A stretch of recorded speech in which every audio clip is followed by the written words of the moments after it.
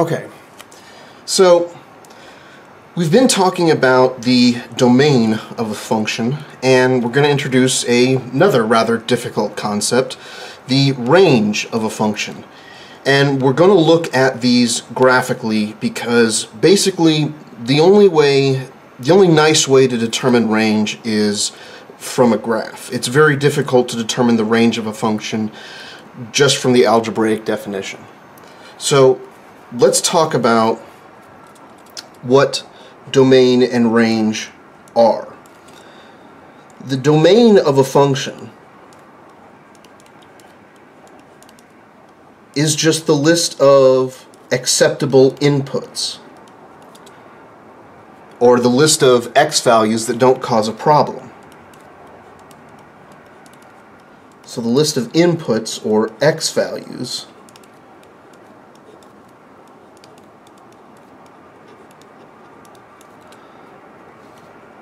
which are acceptable. Don't force us to divide by 0 or take square roots of negatives or do anything else we're not supposed to do.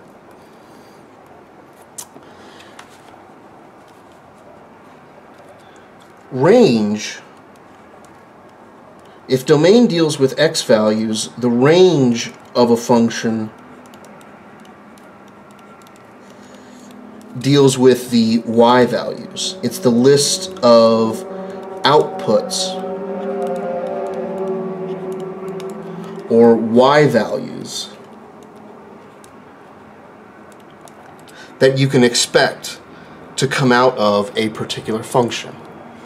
Now, I've got this rather tight shot here in this video simply because I want to look at the textbook itself. So as you can see, we're in section 1.3, page 87, looking at example number 9. The way you find domain and range of a function which is given to you in its graphical form is as follows. Starting with domain, all you do is you just imagine dragging or smashing each part of the graph onto the x-axis. So we're going to crush the graph onto the x-axis and see which part of the x-axis is covered by this crushed graph. Well, -2 isn't going to be covered because there's no dot there. We get as close as we can to -2, but there's nothing on nothing on the graph that's going to be smashed to -2. But everything up to -2 will be there. So anything to the right of -2 is going to be in the domain, and up to, here we have an x value of 3, so the value of the point here, x equals 3 on the x-axis, is going to be covered by this point. So the domain is going to be anything between -2 and 3, excluding -2 and including 3. So the way we'd write that for example number 9, part A, the domain is that we can have any x value between -2 and 3, including 3, because when we smash the graph onto the x-axis, what we get is something like this. This is what the smashed graph looks like on the x-axis. Everything between -2 and 3 is covered. 3 had a dot, had this point over it, and so there is going to be something smashed onto x equals 3, but there's nothing going to be smashed onto x equals -2. So that's why we exclude, oops, That's why we exclude -2 and include 3. So this is what the smashed graph would look like. Now if we look at the range is very similar for this graph. We just smash everything onto the y-axis. So instead of crushing everything to the x-axis, we're going to push everything onto the y-axis and see what sticks and where it sticks. So our lowest y value happens to be here. And so 1 is the lowest y value, but it's not actually a y value of the function. It never actually hits this point. So we'll exclude 1, but everything above 1, just above 1, is going to be included. The highest point, here we have a y value of 2, but here a y value of 3, that's higher, and the highest y value is here, of y equals 4. So when we smash this to the y-axis, 4 is going to be covered, and everything in between 1 and 4 is going to be covered by bits of smashed graph. So we have all y values are in the range, the range consists of all y values between 1 and 4, where we include 4 and exclude 1. So that's going to look like, let me flip it over. That's going to look like the following. So the range is going to be that 1 is less than y, which is less than or equal to 4. And the smashed graph, if we're here at 5, 4, 2, 1,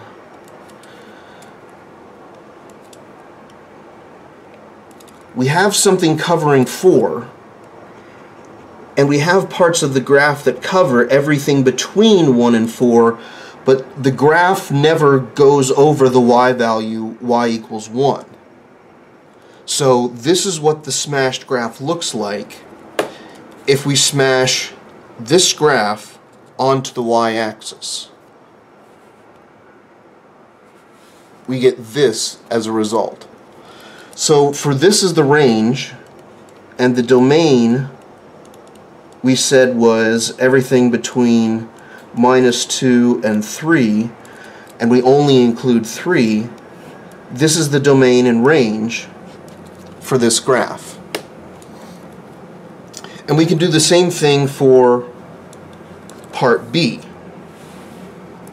We've got a different graph that we're looking at now. So if we're trying to find domain, we're going to pull all the bits of this graph onto the x-axis and see what's covered. What's ever covered, that's the domain. So in this case, our leftmost value is -3, and we still have parts of the graph that are going to be covering everything from -3 to the right, and then we stop once we hit x equals 1. Once you hit x equals 1 and go past x equals 1, there's a bit of a gap. There's a gap until you hit x equals 3. And then once you hit x equals 3, you see a bit of the graph on x equals 3, and as you keep walking right, there's still graph to be found all the way for everything to the right of 3. So if we try to represent this, so -3 to 1, the domain kind of has two parts to it. We have one part at -3 to 1, including both endpoints. Then we skip over 2 until we hit the x value of 3, and then the graph can be found covering all the x values from 3 on to the right. So this would be written as that minus 3 is less than or equal to x is less than or equal to 1.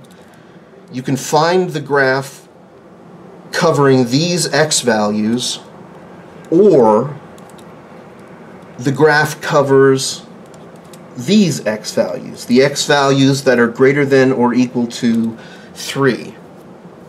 And if you want,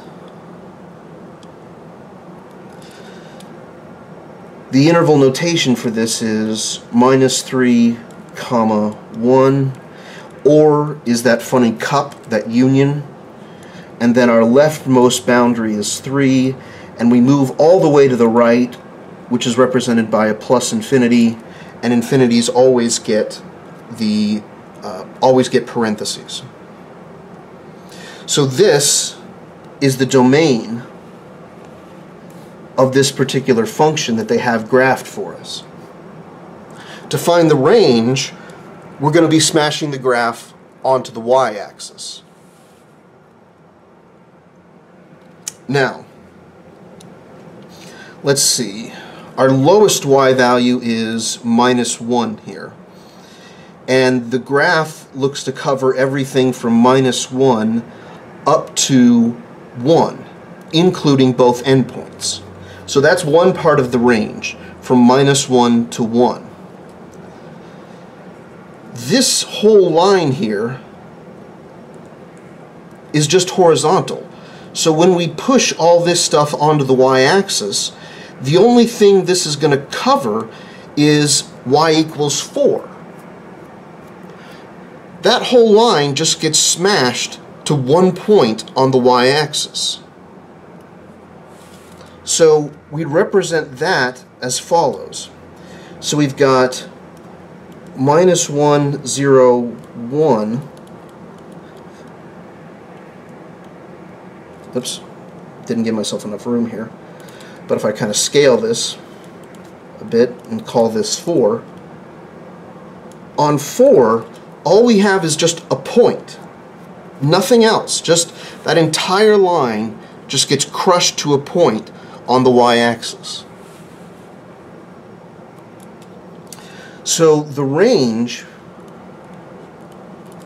is simply everything between minus 1 and 1 on the y-axis, and, or I guess in this case the proper logical term is or, but I don't care whether you get that right or wrong, or y equals 4. In other words, you can find the graph, you can find bits of the graph on the y-axis anywhere from minus 1 to 1, or you can find bits of the graph at y equals 4. And in interval notation, this is as follows. To represent just a point, you can either do, 4 to 4, or if you want to get really technical, you could represent this as a set, as a singleton, a set with one element, just 4 in it. But these are rather difficult concepts, admittedly. But this is as much as we're going to get into them, because I don't see it being of great importance that you have a true mastery of these concepts. There's lots of other things I'd rather you know more than domain and range.